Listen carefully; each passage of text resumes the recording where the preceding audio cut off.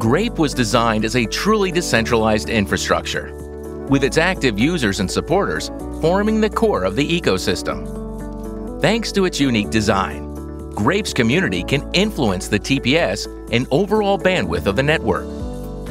The more people who set up and connect nodes to the system, the more transactions per second Grape will be able to handle. Each user node provides around 1,000 TPS to the overall performance, and this limit is not bound by the number of nodes.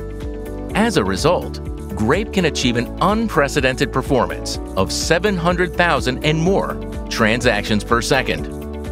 This approach, combined with proprietary mechanisms, overcomes traditional bottlenecks that hinder innovation, enabling Grape to approach the point of almost unlimited scaling.